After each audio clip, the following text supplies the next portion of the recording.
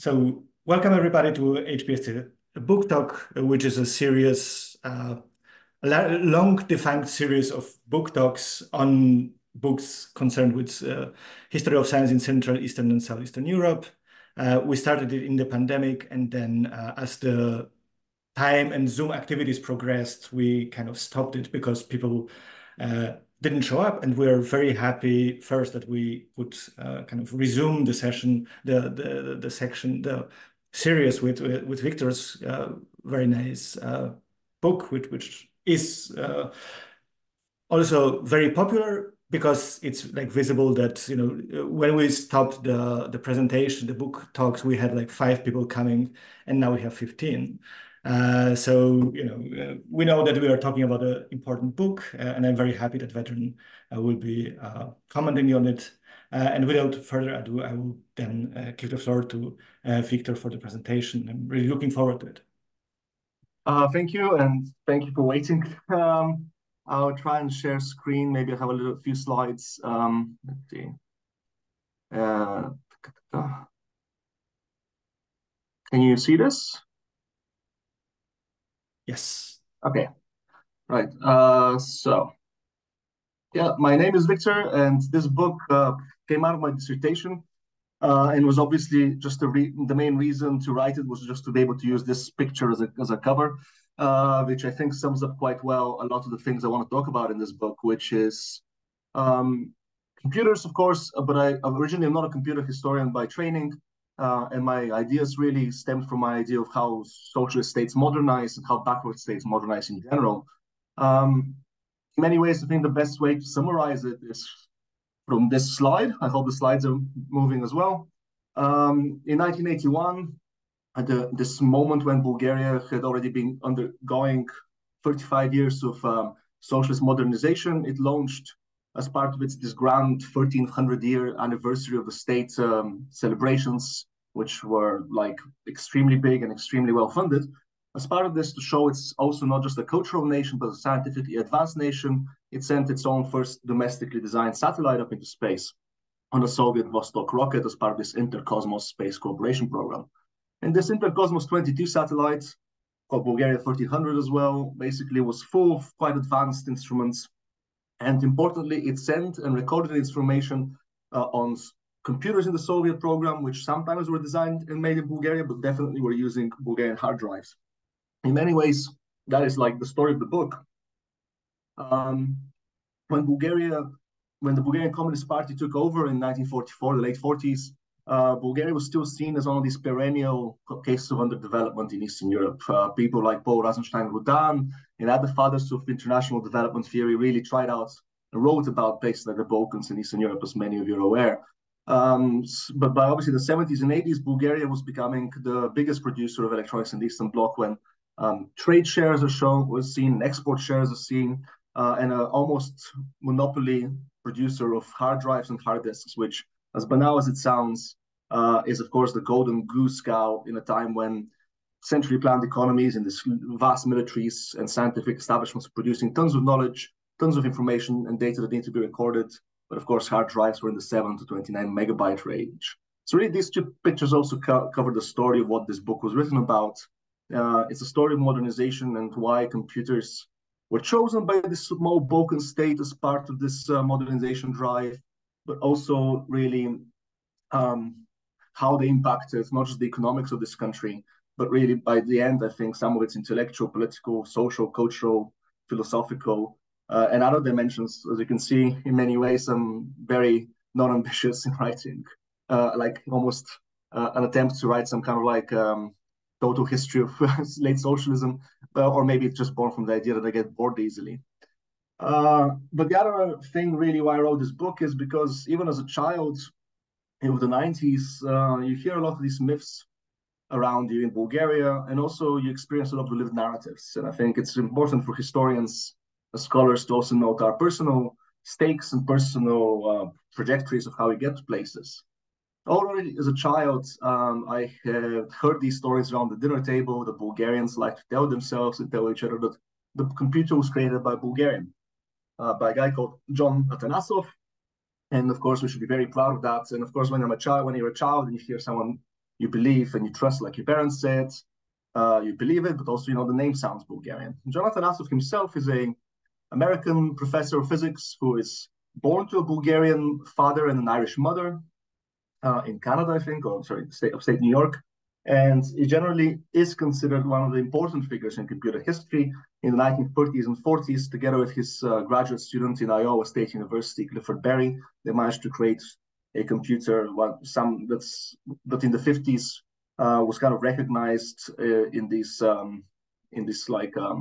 trials and court decisions against ENIAC. ENIAC is the first universal programmable computer made in 1945. And people who participated in maybe creating the idea of computing or different components of computers which ENIAC might have used kind of sued them. Jonathan Asov himself really became only famous for Bulgarian science in the 70s during socialism, which is when he discovered his Bulgarianness in many ways. He was invited to the country, got the medals, etc. So in that way, computers already baked, I think, into Bulgarian national identity, especially 20th century Bulgarian national identity, when the state, like many other small states, might sometimes suffer from certain ideas that it's too small to matter. Figures like this, who probably did not consider themselves Bulgarian ever, even once they got given medals by the socialist state, where it became important in this narrative. The other idea is that, of course, in the 90s, so the deindustrialization of Eastern Europe, in general, and Bulgaria in particular, and thousands and tens of thousands of engineers and people who worked in high-tech industries like electronics either got laid off or made a transition to the capitalist economy in different ways. And that's a real part of the book. And some of these transitions were emigration, of course. Bulgaria is one of the most brain-drained and emigre countries in Europe. And one of the emigres by the late 90s was my own father, who was working on a PhD in artificial intelligence, or expert systems, as it was really called, in the late 80s in Bulgaria. But with the fall of communism, he never completed it, and instead started on his software firms, which eventually made him and my whole family move to the UK. And even though I was never really interested in this, and I hated computers, and I think I still hate computing, I can't really program anything, I think it's important to note these things, because in some ways, this book probably is born out of a certain idea of why did people like my father move, and why did so many families, not just mine, end up in the places they did.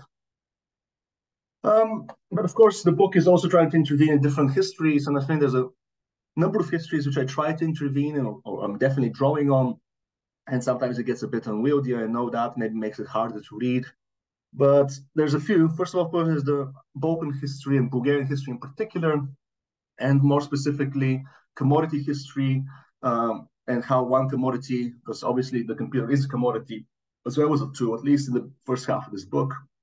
How can you tell the story of a country through a commodity? I'm really interested in the way that Mary Newberger told this story about 10 years ago using tobacco, another golden cash cow of the Bulgarian economy, to really tell a very longue durée story of independent Bulgaria. In many ways, I think the title of my book is a nod to this. However, also there's a burgeoning literature on socialism going global, and not just Bulgaria. And I'm here mostly going to mention two books. The new book by Teodora Dragostinova, which shows how the long 1970s, as she calls them, were this moment when a small state like Bulgaria explodes onto the international diplomatic scene, precisely around these 1300th anniversary celebrations, where a very concerted state effort can lead to a country punching above its weight in the Cold War. And this is really a way to this is a call to take these small states seriously at what they do and how they present themselves, but also what they do in the Cold War scene. And maybe the Cold War actually looks like a field of possibility if you're not based in Washington and Moscow, because I think in some ways, Washington and Moscow are actually quite often constrained by their even though they're the most powerful states, are constrained by their geopolitical struggle. Like certain of these states, even though they're supposed to be the most loyal allies, as Bulgaria was supposed to be, could actually operate in certain ways. Eridor Mihili shows this well, and I think Eridor Mihili's book on socialist Albania and even smaller socialist states kind of like really points out how also we should take the Eastern Bloc in the Second World as really a serious modernization attempt, an alternative modernity which tried to build something very different and also created shared material and economic space. And the Bulgarian computer cannot be understood without taking the Comecon, this Eastern Bloc's economic organization, seriously as something that worked in a certain way. So yeah, the Frankie Goes to Hollywood is just this kind of idea to move away, of course, from also looking at the Cold War through just the prism of Moscow, your Moscows, your Washingtons, your Londons, your Beijings. And of course, there's computer history, and I'm not so deep into, what new hard drive was created, but I'm more interested in precisely this kind of applications of computers to novel economic ideas that have been written about in different ways, and how computers could be harnessed to different political projects. People like Benjamin Peters have written about the Soviet internet, OGAS, and how it's this dream of automating or accounting and the national planning in the Soviet Union. But people like Aiden Medina have also written about CyberSyn, this Chilean project of the 70s during the short-lived Allende government, where again the national economy was supposed to be run mostly from these 7 chairs. It's based on Star Trek. And this was obviously this book, Cybernetic Revolutionaries, that came over 10 years ago, is another very powerful influence on me on how to tell stories about politics and philosophy and social change for computers. So this is the background, and because I'm already late, I'm going to try and run through the book in some ways, just to give you the bare bones of what the book is trying to do. And maybe I can expand more depending on the comments and questions, because there's about 7 chapters, and they reach from the economics and why this economic sector was created and how it was created, to its operations in Comic-Con, to more let's say, its political, philosophical, and labor implications. Just the bare facts are, in terms of profits, it was the most profitable in terms of value added part of the Bulgarian economy. By mid-80s, it was producing, as I said, nearly half the electronic bloc Eastern trade. It was noticed by the CIA. It was noticed by the Spiegel. The Spiegel in the 80s even calculated it was 70%, which is obviously, I think, wrong and really buying some Bulgarian propaganda. It had successes from the fact it was equipping not just offices throughout the Eastern Bloc, but also things like the Soviet space program, and it was exported to over 50 states around the world. And that's an important part of my case study, how this computer was exported and what it did in the global south. Depending on who is counting and how you count it, this was one of the most important industrial workforce groups. It was definitely the second biggest industrial workforce group in the country. About 180 to 215,000 workers worked in it, out of a country of just under 9 million by the end of the 90s. And by the fall of communism, this, as perestroika and the Bulgarian perestroika ramped up. Some people still even came from the USA to have a look at exactly what was being created. And it's really tied to this man you see here, Ivan Popov, who is a very well-placed engineer with impeccable communist credentials. We can talk more about him if you want. He's a great figure if you don't want to talk about the contingencies of history, right? He is the person who in the late 1950s, when Bulgaria is suffering its first debt crisis, is taken by the Politburo seriously, and he says Bulgaria needs a cash cow. It can't industrialize any further using just tomatoes and eggs. Famously, that's what he says. And in a country with fairly poor natural resources, very few iron ores, not very good coal, etc., human capital is what's needed and what's best to use. And also, the Eastern Bloc is not yet mass producing any of these goods of the future. So if Bulgaria acts now, he says in the late 50s and early 60s, it can kind of leapfrog its much more advanced industrial competitors, not just the USSR, but East Germany, Czechoslovakia, Poland, etc. And this only works really because Ivan Popov and the Politburo became very quickly aware that Comic-Con, after Stalin's death, is going to move towards an actual attempt at division of labor, right? And Comic-Con is obviously just this giant Eastern Bloc space of mutual economic cooperation of observer states throughout the world. And after Stalin's death, under Khrushchev, there's attempts and the first steps towards creating some kind of mutual division of what's going to be created, as most of you know probably. And by the late 60s, there's actual contracts and quotas given if you can win them, right? So Poland, not everybody should create the same kind of good, because that is no way to overcome capitalism in many ways, right? So if one can produce optics, like East Germany, another is going to specialize in shipbuilding, another state will specialize in computing. And by the late 60s, that is true. Comic-Con decides to go towards what's called the Unified Systems, or AIS system of computers, which pretty much every state in the bloc will create at least one processor. But really, the Bulgarians managed to get the golden, as I said, cow, which is the tapes and the discs. How that happens, again, is something we can talk a bit about in the questions and answers. But one of the main reasons I would say is that the Bulgarians were, in many ways, the first to exploit a particular gap in the armor of the Western embargo. Of course, Western technology is what's key to this story, right? And the computer is invented in the USA and the UK, and it's obviously there are Eastern Bloc developments as well. But if you're going to catch up, you have to get the most modern technology from somewhere. And the unified system itself kind of supersedes kind of domestic designs, and it's supposed to be an IBM compatible machine. It's actually a direct copy of an IBM computer. So this is where, for example, stories like the Japanese story and the Japanese connection to Bulgaria become very important. By the mid-60s, Bulgaria is the first Eastern Bloc state which manages to get a mass production license from a Western company. It's a Japanese company. Fujitsu gives the Bulgarians a license to create a common computer.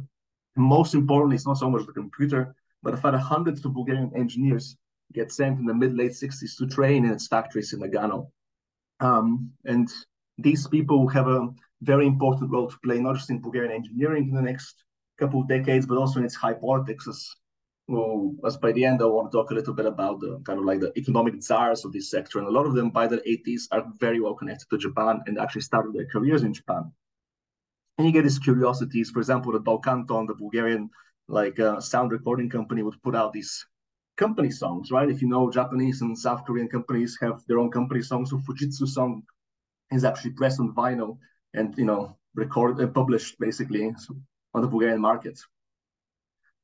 So this Japanese connection is one of the main ways the Bulgarians managed to surprise a lot of people in the late 60s in the Eastern Bloc, and suddenly leap ahead from the fact that from a place where in 1963 they had not a single computer in Bulgaria, and by the late 60s they could offer expertise and mass production, right?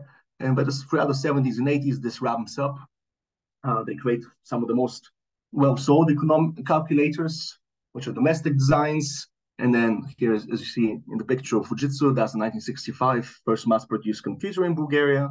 And by the late 70s, they're producing the full gamut of ES machines, the unified system machines. In Bulgarian, they're called IZOT. IZOT is one of these abbreviations that don't mean very much. Well, it means something, but it means boring things like, computational organization and recording technology, which is the big conglomerate of Bulgarian factories that creates this. And by the 80s, it's producing PCs, robots, and all the goods of the third industrial revolution, right? And this is important because by the 80s, it's starting to produce the things that really automates the workplace in the way it's envisioned by the Politburo, which we can talk about in a little bit. Now, the book, of course, chapters 3 and 4, after these first two chapters talk about how it was created, I move towards exactly how you get the information. And of course, it's so good to get the Japanese to sell you licenses, but generally you're under an embargo. And I think one of the things that we have not really paid enough attention to is the fact that in Eastern Bloc intelligence services are basically the research arms of a lot of the industries in the Eastern Bloc. This book that you see here, Avkum Zachov, is probably the only book that's where a Eastern Bloc agent defeats James Bond, or not very well disguised version of James Bond. This book, I think, goes for thousands of pounds now on Amazon, if you're an aficionado of the Bond franchise. It's one of the Bulgarian super spies, but the real Bulgarian super spies basically kind of worked mostly for the computer industry. If you look at the files, which are mostly open now, you don't get a lot of files about officers, because those were burned in 1991, but you do get a lot of statistical information, and you get a ton of information about operations. Victor? Yes? I just wanted to say that we still see the first slide, and I suppose. Oh my God! Seriously? Well, let's try again. So if I do this, you've seen still the first slide? No, now we are seeing the Comic-Con. Okay, so it was slide 1. That's what I was supposed to be the rocket in international. These two. So right. Sorry. This is. Do you see a cover of a book? See now? No, we see Comic-Con countries. Oh no. Okay, let me just try this from the start. We don't see the presentation. We just see the PowerPoint window. Nothing's moving. Okay. No, nothing is moving at this moment. I mean, you would think that maybe you're working on a Bulgarian computer, but I think it's actually Japanese. Anything better now? No? We see the pyramids, but it's not moving. So Okay. it's the Osaka. All right. Well, I'll just there's some interesting pictures, but I'll just have to describe them to you maybe. So where were we with the spying? The spies were so I wanted to talk a little bit about the intelligence services. The files there, I think, are very important, and I think there's a lot to be done through that in more countries. And people have done that on Poland, people have done that on East Germany, and hopefully this with Bulgaria as well will help a lot. But basically, you see this scientific technical intelligence arms created in the 60s to service the whole economy and the military. But in the KGB, especially, the military, obviously, secrets are extremely important part of what is being taken. But very quickly, by the late 60s, you see the Bulgarians like completely turning towards the service of the civilian economy. And until the end of the regimes, you see constant complaints in the files by the KGB that no one is stealing enough military secrets. And I think we can talk much more about that, precisely how the smaller states are completely aware that they're under the umbrella, the security umbrella of the Warsaw Pact in Moscow. And in many ways, the military technology is going to come from there. There's no necessarily need to do much with your own, with your own intelligence services. In chapter 4, I move towards India. India is my case study of the global south. This is where Bulgarians learned in many ways how to act like capitalists. Because one of my questions has always been to me, how do you, in the late 80s, get to the transition in Bulgaria, and how they make capitalism without capitalists? And of course, part of the secret is, of course, that communism already had cores of places and expertise where people acted as capitalists already. And the global south is, of course, a place where different kinds of economic realities played, right? India is a much more open market until the 70s, where Bulgarians are competing with IBM, with Fujitsu itself, Indian companies, but also actually their socialist competitors. And in the early days, the Bulgarian embassy really becomes this conduit of criticism and expertise in many ways, right? They're telling Bulgarian enterprises that what they're doing in the Eastern Bloc cannot fly in the Indian market. For example, sending computers with poor aesthetic design, with the manuals and programs written in Russian. So this actually pushes ISOT itself to kind of internationalize and start producing products in English, in Spanish, Arabic, and Mandarin. And by the 80s, this kind of Indian connection and countries like India pushes up to actually act fairly modern on the global South markets and the world market.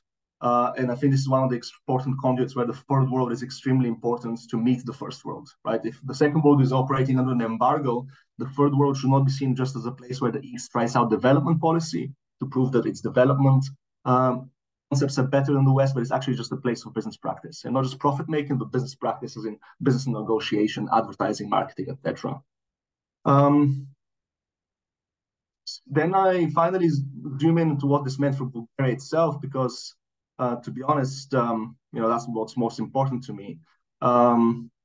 So I kind of work on the fact that, by the 80s, Bulgaria is producing robots, personal computers, and is creating its own network of systems, which leads to a certain belief and a certain boom in both party thinking and philosophical thinking. The party is, of course, in many ways trying to do what's happening in the Soviet Union in the 60s and 70s, this attempt to cybernetize the economy.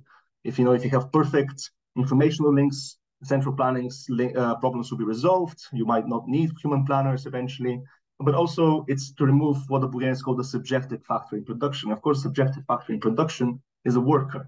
In many ways, the worker is blamed constantly. The Bulgarian worker is blamed for the poor quality of products, etc. And there's obviously in the documents, the robot in the computer is seen as a much more important worker. Of course, by the 80s, the Bulgarians, of course, are realizing that whatever networks you make, it doesn't destroy the problem of, false numbers and reporting false numbers, etc. It's still, the core of the shortage economy. But also the cyberneticians and philosophers start thinking about it, and there's just a complete boom in philosophical and technical intellectual thinking that I'm happy to talk much more about, and I think in some ways are the most interesting parts of the book. This is often connected to human creativity and programs for what computers will bring to the Bulgarian and to the socialist humanity. This idea, for example, as one that's Amadeus is not the person that you should copy, it's Salieri. Like, computers will allow you to be a Salieri, which I think is kind of also a funny acceptance of mediocrity of Bulgarian socialism. But, you know, if Amadeus Mozart is this freak of nature who is a 1 in a million, 1 in a billion in nature, you know, kind of endowed him with gifts, but Salieri, as his rival, nearly approached him by breaking music down into its constituent parts, you know, counterpoint, harmony, etc., melody, and learned that in the computers will allow you to like hyper specialize in these things.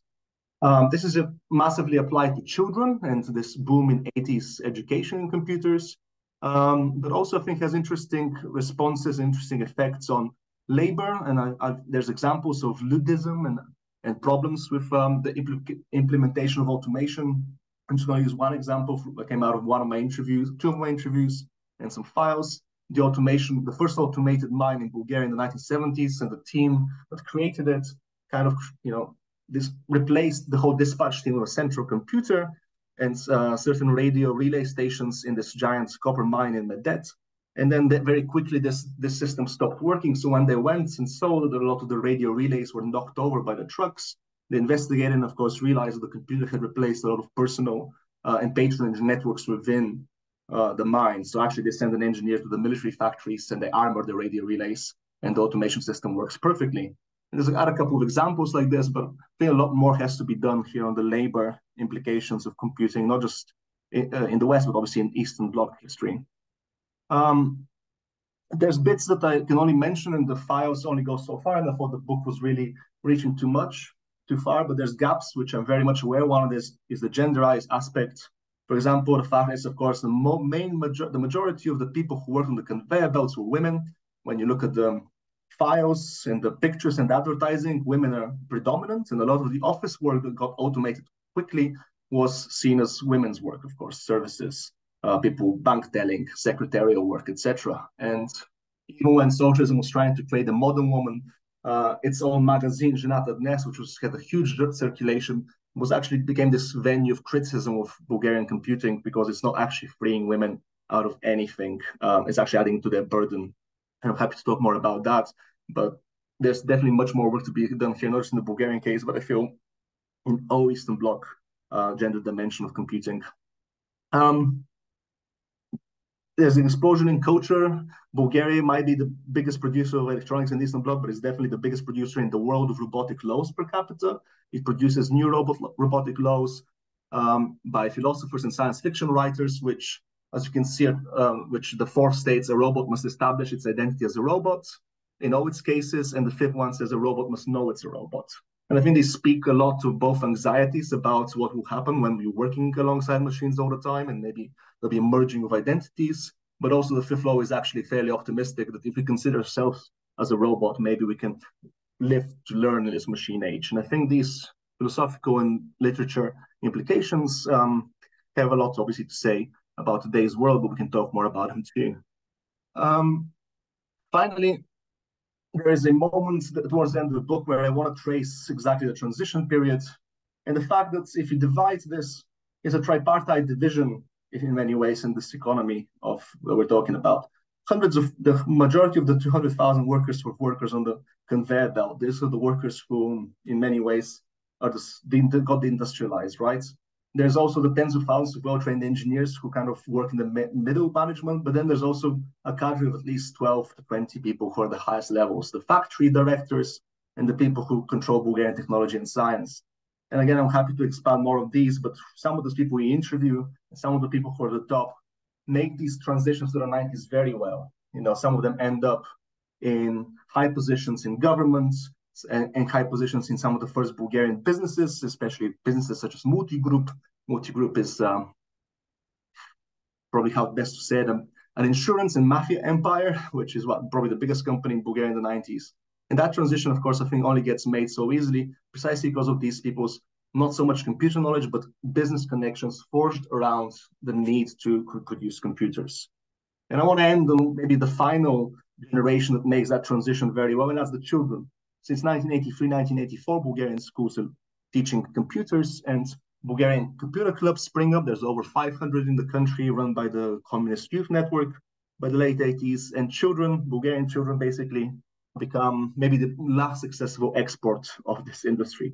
not only because many of them, I think, did actually make the transition to both the capitalist and the Bulgarian Silicon Valley in the 90s, but also because they were the biggest producers of viruses in the world. And, by the 90s, about 1/3 of all IBM viruses were made in Bulgaria. And there's this famous or world famous at that point virus makers that come out of this country. And I think that is probably in many ways the final kind of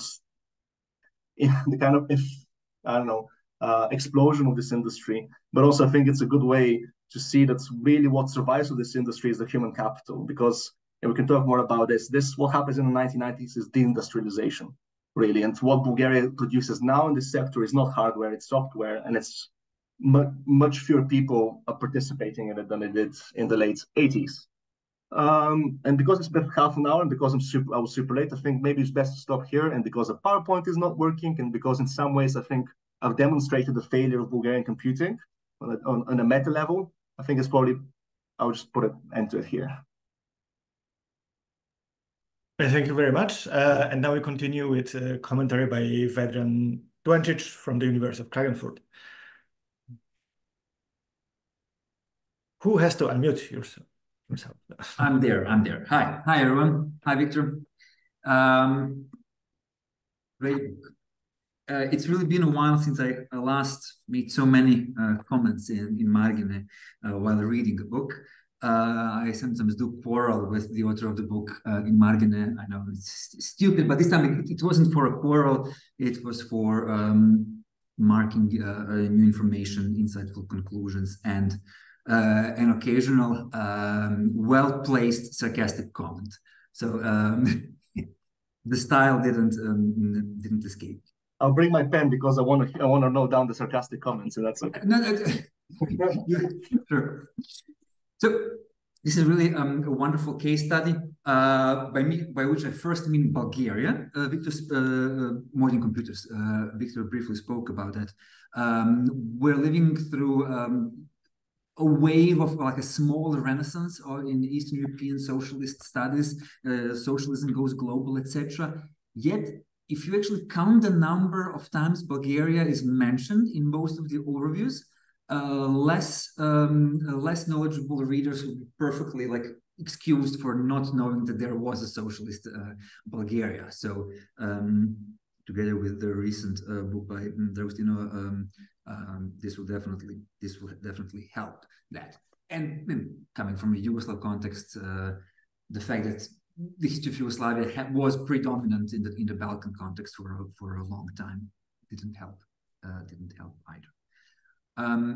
I really love that this is a national history, though in a new way, where national and global meet, and where the global condition, so to say, is taken seriously. This is basically something that, I like it because I like to think that I do something like that in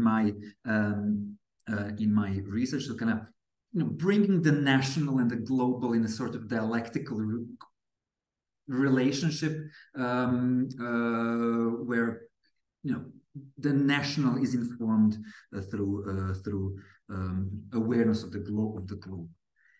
And it really is quite a case study from the perspective of history of technology.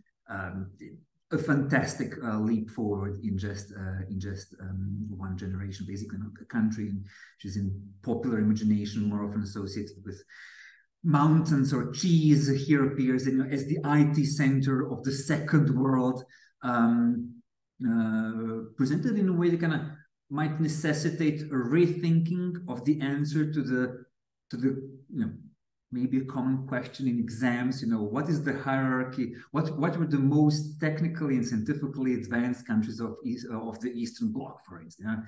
Obviously, Soviet Union. Then we can go to the Eastern Germany, and then why don't we stop the list there, basically? There are obvious connections, and I mean this in a really good sense, to the work by Ben and Slava, of course, he is here. I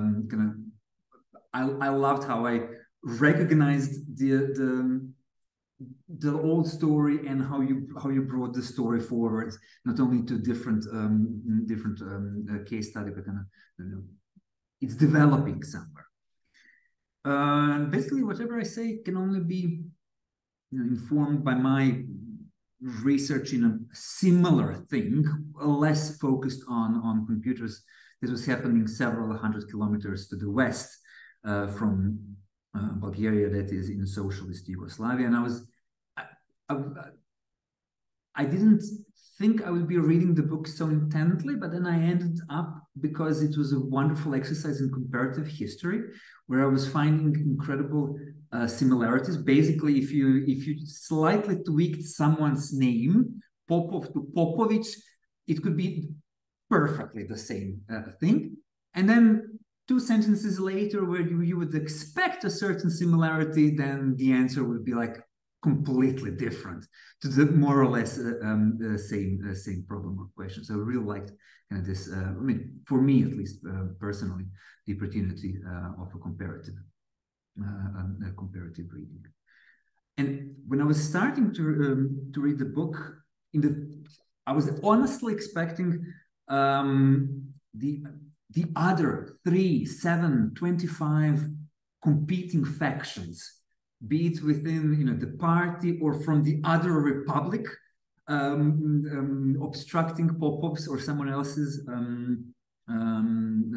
plan. So from, you know, from a different republic, from a different institute, from a different faction of the party, and then it really took me a while to forget the context I'm research-wise coming from. There is something really beautiful about the small state. It's obviously not a new concept in the history of science, but since you don't explicitly, you don't elaborate it on a lot, it's there all the time in the background, and it took me a while to really figure out how different the structure of the country, the absence of multiple competing centers can actually help in that sense. And of course, the timing, right? And in chapter, I think 2, the captive market, you do a really great job of explaining how and why such a success was possible. You know, it couldn't have maybe my question would be, could it have happened 5 years before or 5 years later? In my reading of your book, no. But then it brings me to the comparison, which you mentioned briefly several times in the book, 2 or 3 times, and that's the case of East Germany, which in the literature thus far was probably much better known. If we ask the question in a more contemporary manner, you know, is it smart? Is it a good investment to bet on massive investments in technology as a way of accelerating economic development? You know, is Bulgaria a potential model or simply a unique historical example, difficult or impossible to replicate outside of those very specific contexts in which it happens? You know, every policy, every minister of technology, education, or whatever is playing the same, beating the same drum of obviously technological investments. And in a way, do you want to become a new socialist Bulgaria, like an unlikely success story? Well, statistically, you're more likely to end up as, you know, the socialist East Germany in a way. Again, you know, the potential of success as an exception, something historically unique, or a potential for a model. And this kind of brings me, it reminds me of the book by Margaret O'Mara about the attempts to replicate Stanford model outside Stanford. You have something that you proclaim to be a model that seems to work beautifully, kind of forget about the historical contingency around that supposed model, and, you know, is it a model or simply something that's difficult to replicate? maybe the question could be rephrased in terms of structure and agency. That's something I think Ben Peters also touches upon in his book from several years ago. Bulgarians are not creating the conditions, but they're using and navigating the conditions very, very well. So, what comes first? To what side of the imaginary kind of dichotomy would the story lean? And I usually ask my students, what kind of a narrative is this? They hate the question; it's obviously too big. But what kind of narrative your book brings? And it's a really triumphant, positive, uplifting narrative. To the point, and this is now a slight critique, if you weren't aware of the macroeconomic trends, you would be forgiven for mistaking Bulgaria for an exceptionally well-functioning economy. Part of the reason lies in the methodological choice.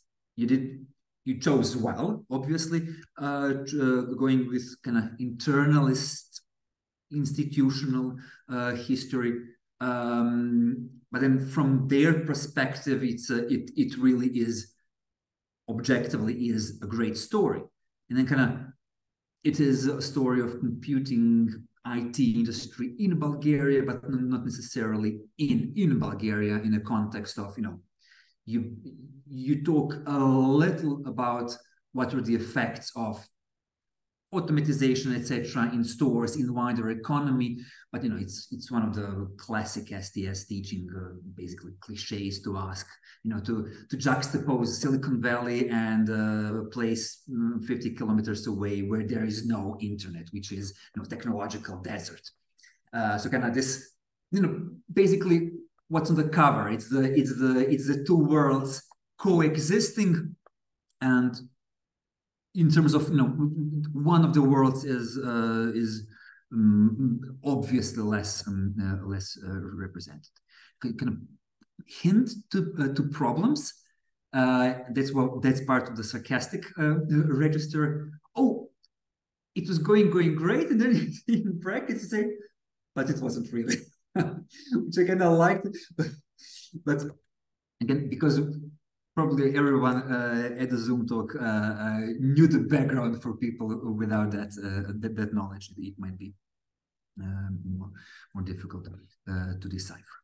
So it's at the same time, I read it as a story of a lag and being too advanced. The perpetual lag, obviously, in comparison with the more developed economies technologically, attempts to catch up, successes partially through reverse engineering, local ingenuity, good timing, fostering good international connections, etc. But also, which you refer briefly, and would be great to hear more about, kind of being simply too advanced for the local economy. Parts of the great successes were difficult to simply to implement.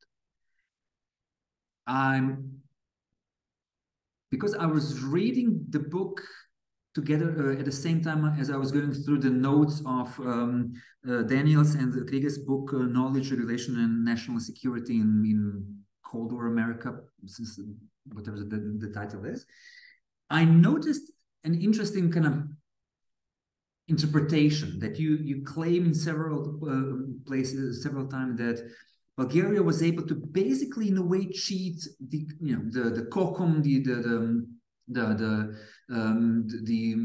the bloc division in a way. No,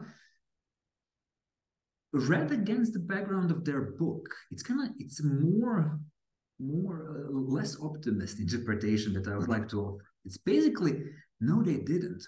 If I'm reading their book right correctly in comparison to your book, actually the trade and knowledge flow regulations from 1970s were doing precisely what they were meant to do: simply protect the lead of the US and the narrow circle of advanced economies from everyone else, basically. So this is kind of, in a way, this brings me to my central point. This is not necessarily a story of emancipation, but story of perpetually being locked in the global division of labor, not dictated global, so not on socialist in terms of Eastern Bloc, but the global division of labor dictated by growingly since 1970s by capitalism. So my central point is I'm going to ask it from the perspective of a devil's advocate, in a way, but also from someone who, having spent a lot of time with relatable, similar type of sources and thinking about, what does it all mean, I'm maybe experiencing a slight crisis of faith. So I'm gonna use you as reconvince me, if you could. What am I talking about? First, we abandoned the diffusionist model of knowledge transfers. We reconceptualized circulation of knowledge, people, objects. Then we decentralized the formerly, very heavily Eurocentric narrative. Science is universal, but Europe is its home, etc. Then we reconceptualized the Cold War, the Iron Curtain, the Second World and Third, and the Global South, and we've been seeing a real flood of great case studies in South exchange, which is probably, to a certain degree, what we want to see, like generationally, and it's a reflection of political biases of a lot of us. That you want to see the emancipatory story that breaks the logic of global capital that we live through. And then there were great, obviously, examples of this horizontal exchange leading to great things. But when I'm reading my sources, and when I was reading part of your story, it's almost inviting me to be sympathetic to the efforts of people who spent years and years developing a certain project, trying to place it somewhere in a developing world, and then being simply undercut by, you name it, IBM or anyone else. That didn't happen all the time, of course. Kind of how easy, how fragile, how ephemeral the successes were in this, in attempts to break the chains of globalization that are very noticeable, explicitly as well implicitly throughout your books. So at the end, you speak of two narratives: one nostalgic, but second, which kind of maybe we tend to dismiss because we know it comes with a lot of anti-socialist bias. It's basically, where could we have been were it not for socialism? And time and again, especially in Bulgarian case, Greece would be posited as the alternative to the Bulgarian case. When we kind of, I'm acting as a devil's advocate here, and then I'm going to end. If we were to indulge that line of kind of thinking, so is it a story of a great success, or a story of simply bowing to the logic of the market and giving up on socialism well before the socialism ended? You have toward the end of the conclusion a great sentence: the Second World constituted itself as an alternative modernity where socialist states could in some ways start from scratch, but industrial horizons often remained Western, etc. So kind of, I would be interested in more about this, the emancipatory promise and effects that the story, that your case story kind of brings us. last really think, in what context? I'm kind of more and more, there's something very problematic in a good sense, tempting, with David Edgerton's comment on, and in the quote, whenever technology is involved in discussions of the notion or globalization, remember that it is very possible that it is not technology which is doing the explaining, but an account of technology which should have been discredited a long time ago. So again, how do we square all of this? I know this is a silly question, but I'm interested in really the emancipatory promise and effects of your story. And I'm interested in that for very selfish reasons, because I'm looking from the other side of the border at something very similar that's not always as progressive as it claimed to be, or as we like to remember it to have been. Thanks. Warmly recommended the book. Yeah, thank you very much. And I would maybe start by Victor, like 5 minutes reaction, not longer.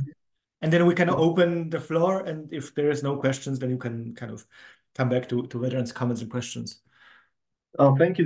First of all, thank you for the warm words. It's always nice to hear nice things. You can send an email to my mom if you want. There's, I mean, I think all your comments and questions, I think, as you say, like kind of like circle around what kind of story it is and whether it's a success. And I think, yeah, I mean, like the easy cop-out answer is the question is for who? It always has to be for who and which structure, right?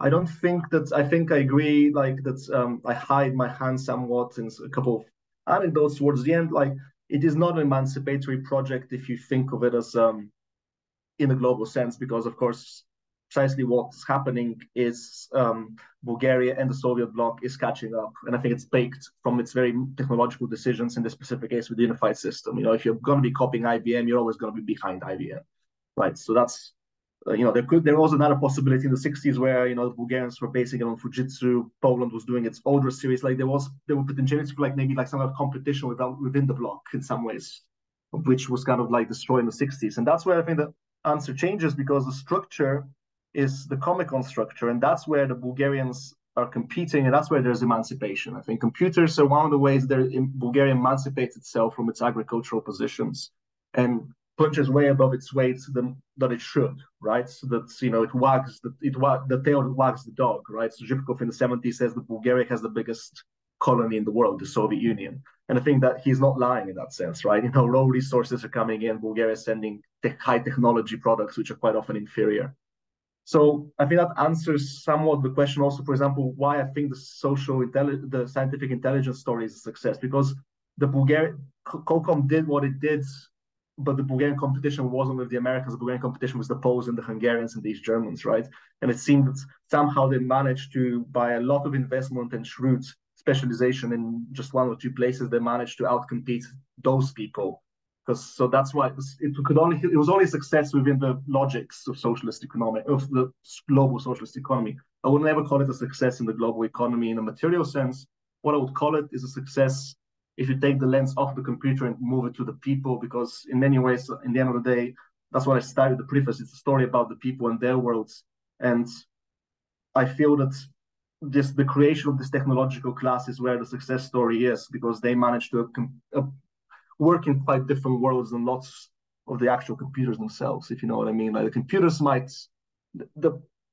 be tied to this competition with the West and they're always behind it, but the people necessarily aren't, right? The people's ideas aren't, which I think I would agree with you. Yes, that's why there's both an uneven development in the country and why there is also a collapse of socialism way before socialism even collapses in the minds of a certain cadre of reformist-minded people, which I talked about in the last chapter. And that's where I would argue with you, or not with you, but with this argument that there is actually competition. It's actually towards the end. That's when the factionalism arises, because there's a second generation of Bulgarian technical experts who are born after the war usually, or at least have grown up after the war, and are not so tied to Moscow. They're tied to ideas which are coming from somewhere else. And they're saying socialism can be reformed but it has to be reformed towards glasnost before glasnost.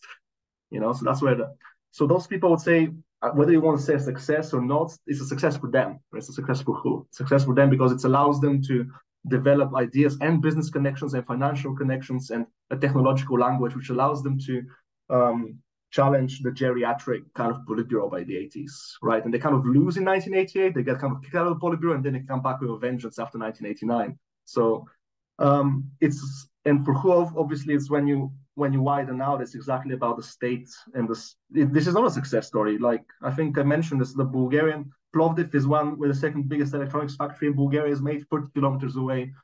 A village wasn't electrified until 1989, right? But of course, since that is why that cover, which some people have said is self-orientalizing, maybe it is self-orientalizing, but I think it captures that story, right? This is a state which had very limited resources and made a very specific choice because of the specific conditions of competing with these Germans for Soviet markets, let's say. And that meant quite often that the states looks like the Silicon Valley, whatever you want to call it, high-tech success story if you're already in specific factory floors, and then when you leave it, it doesn't look like a success story at all. And it plays out within the industry itself. When the engineers that they interviewed have an absolutely this horrible view of their workers, right? The way they talk about the workers, maybe because they feel like, of course, we're not catching up to the West, but also our technology, like, is shoddy, not because we're only reverse engineering it, but it's not being put together. And that's when they start insulting the rest of the Bulgarian society. Bulgarian society is not catching up to us, right? Bulgarian workers smell of peppers. I mean, that's one of the quotes that really stuck with me, because these people have been taken off the land and are now sweating all over my wonderful components. Basically my main argument for it would be it's a success. It only makes sense when you think of the Bulgarians not as trying to emancipate themselves from the world, but from their co-compositions. That is where the success is. It's a success for who, and should anyone copy Bulgaria? No. Should anyone copy them? Because Bulgarians by the 80s, they completely understand that reverse engineering they've basically only captured, it goes back to your first question, this can only have happened at that precise moment in the 60s because everybody was kind of on a level playing field in the Eastern Bloc. If it was 5 years later, I don't think Bulgaria would have ever been able to overcome the Czechs of the East Germans and capture the Soviet markets. If it happened 5 years earlier, Bulgaria probably would not have been able to break through COCOM at precisely the same way.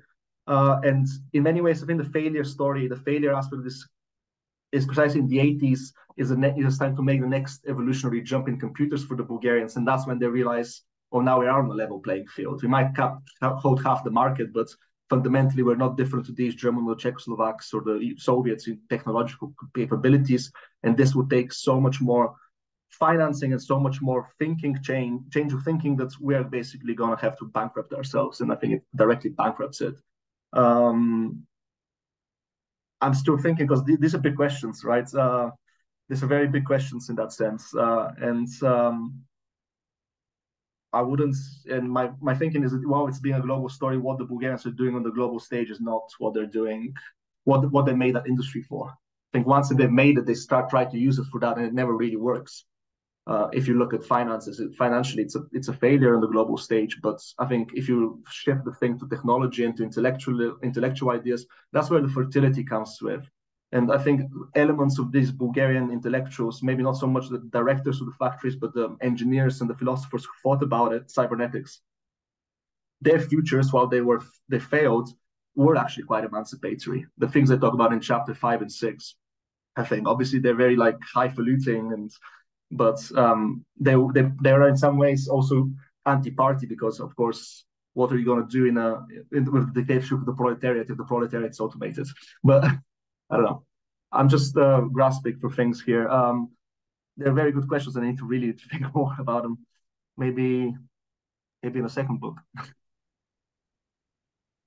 We have Jan, will you?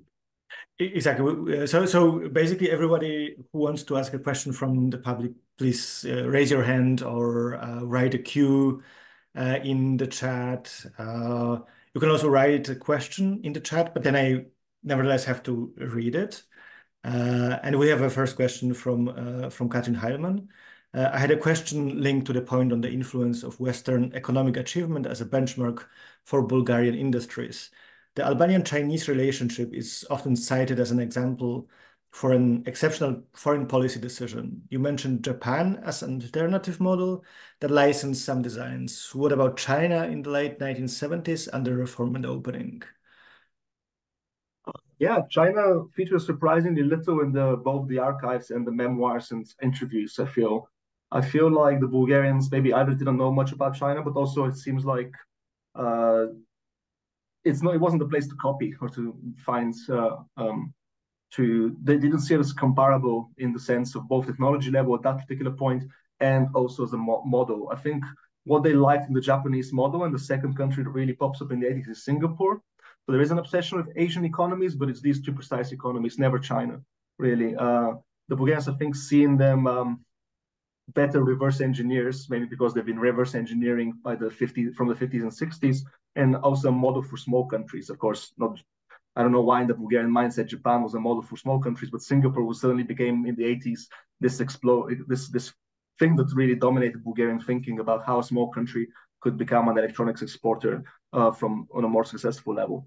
Yeah, I really see the Japanese thing as the obsession down to the 80s. And I think that was as a policy decision that it captured the imagination of Zhivkov, the communist leader himself, and it's been that carried over. But also Japan is where the heads of the Bulgarian economics and science after 1974 were drawn from. The ex-ambassador was put in charge of science policy, and the ex-trade attaché was actually eventually became the economic czar between 1977 and 1988. And actually the main robotics expert eventually becomes ambassador to Japan in the 80s. I think just Japan was somehow both the cadres were fascinated with it and the cadres were drawn from there. And maybe that's path dependency. The first engineers so China just like drops off the ideas, and Bulgaria doesn't even try to export to China very much in computers at that point. Mm-hmm. Thank you.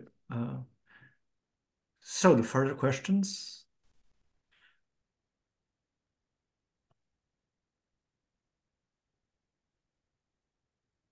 Well, I think that's always a problem when the book and presentation are kind of very thick and overwhelming. Then it's very hard to.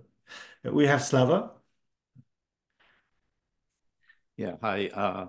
So thank you, Victor, for a very interesting presentation and it's fascinating work.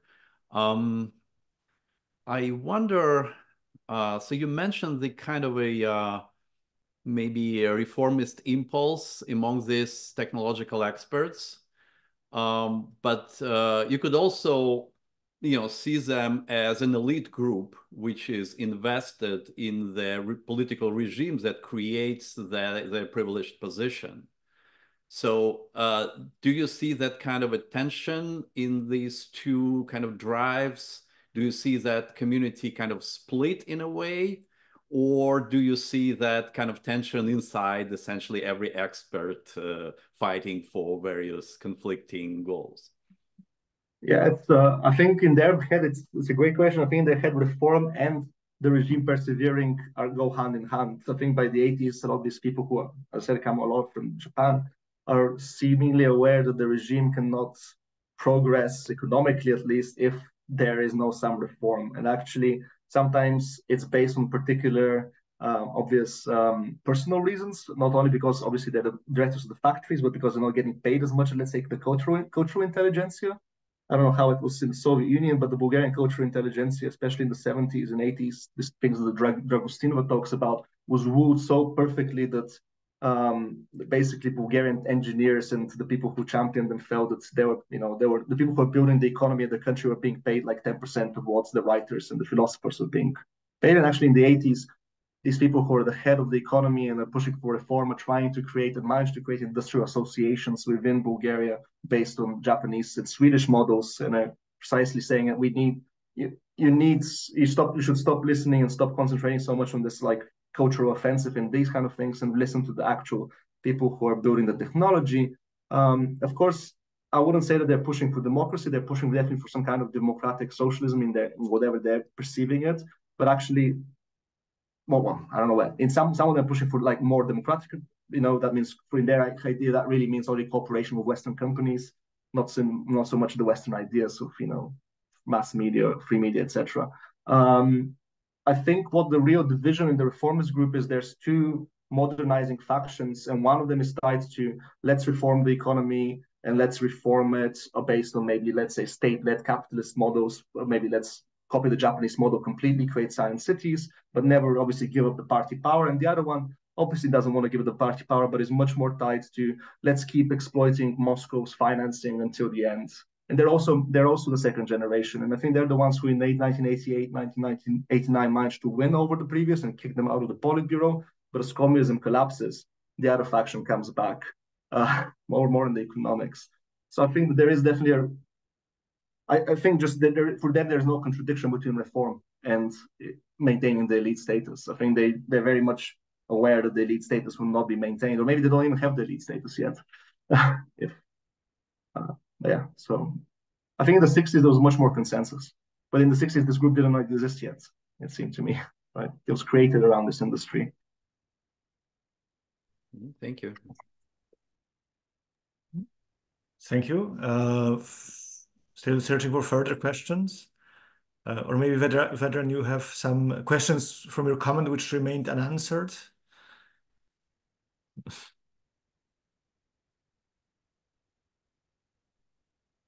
And if there are no questions, then I would herewith conclude the meeting. I suppose that there will be some questions which you will get in as an email, or you will read them in the reviews of the book. Yeah, so thank you once more for being here with us. Thank you, Vedran, for commenting. And thank you, everyone, for listening, for coming, and making us believe that as a format, book talks on Zoom still can work, even after pandemic. So thank you very much, and have a great evening, morning, depending on where you are, night.